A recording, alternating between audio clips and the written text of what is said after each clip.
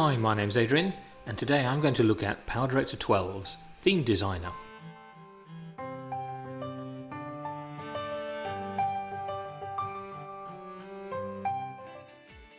We've opened up PowerDirector 12 and we want to click onto the plugin symbol. We open up our Theme-Designer and we're taken to the Add Theme template. And here we have a series of templates. They can be grouped by either the theme template themselves or the sequence type, opening, middle or closing. Let's leave it at the default theme template. Each one of these templates has a series of sequences within them. Let's look at floating frames. Here we have an opening, a middle 1, 2, 3 and a closing sequence.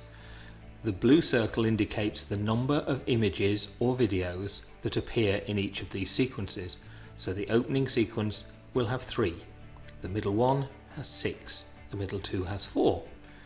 Let's choose another one and look at the photo album theme full screen.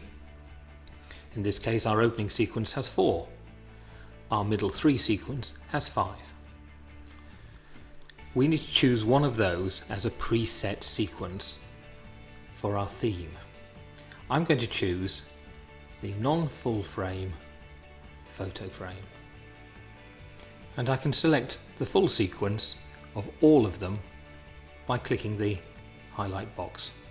I can deselect any one of these sequences if I don't want it to appear, just by unclicking it. I'm going to leave them all in. Let's press OK to load it into the main interface. And here we have a blank theme sequence. It's worth looking at this without having any content in it to start with. Firstly, we can see we're starting at the opening sequence, which is highlighted, and it has two possibilities. The first one can either have an image or a video, signified by the image icon or the video icon. The second one can only have an image. And you can see that in this case it is possible to edit some titles, and we'll see that in a moment. You can also, in certain situations, edit a background or add transitions between sequences. Whatever is preset within the program becomes operational if it is allowed. If it's not allowed, then, as in this case, we can't change a background.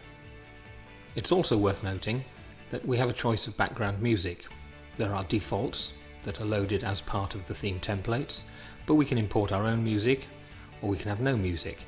We can also do some basic editing on our music to have fade in, fade outs and a little bit of trimming. Okay, that gives us a quick look around the main screen. Now we have to populate it with our own images or video. Now that we've seen what the interface looks like, let's do a real project. I've loaded up the PowerDirector 12 media library with images and video. I'm going to call up Theme-Designer. I'm going to open up the photo album theme. Press OK.